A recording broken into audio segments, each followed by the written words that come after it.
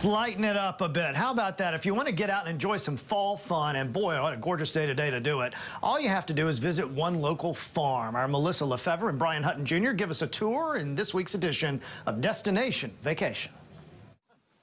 Phillips Farms of Cary has something the whole family will fall for this year. Owner Michael Phillips has pulled out all the stops for you to have a gourd time. You can get all your pumpkins, hay bales, corn stalks, all of your seasonal activities and planter pots, everything that you need to get your house looking good. And then across the street we have our corn maze, Family Fun Park, which Family Fun Park has over 30 activities in it. Our pumpkin patch is open, so you can pick a pumpkin right off the vine and or at our market. After you grab your pumpkin, you may want to carve out some time for more fall fun, and Phillips Farms has some spooktacular events in the forecast. For Halloween, we actually are doing a trunk or treat, but it'll be wide open, cars will be spaced, so families can come individually and still experience their trick-or-treat tradition, but very safely and out in the open. We're also doing an Oktoberfest, October 17th, so we've had local breweries and food trucks, so that's going to be wide open as well, so everything will be marked and everyone can really come and have a good time on the farm for those activities. Phillips and his staff have gone above and beyond this year to ensure your visit is equally safe